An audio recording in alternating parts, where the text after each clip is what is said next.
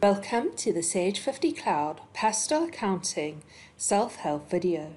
In this video, we will demonstrate how to check that the version of Pervasive you have installed is the same as the version of Pervasive that you are licensed to use. Please note, this is only important if you are running a multi-user environment, i.e., more than one user. If you are not running the version of Pervasive that you are licensed to use in a multi-user environment, this may lead to certain errors like error code 20, status 116, or status 161. This is why it is important to install the version that you are licensed to use. Should you be receiving any one of those errors and are unable to open your Pastel program on the machine that is affected, please go to another machine and open your Sage program.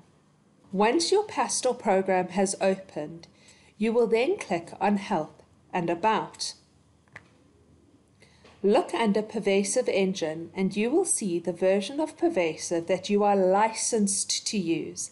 In this case, Workgroup version 13. You can now close the Pastel program and go back to the machine that you are receiving the error on and navigate to your control panel. Once you have opened your control panel, change the view by to large or small icons and then look for Programs and Features. Once you have opened your program and features, you will wait for all of the programs that are installed to load. You are then going to look for either Actian version 13 Workgroup Engine or Actian version 13 Server or Client.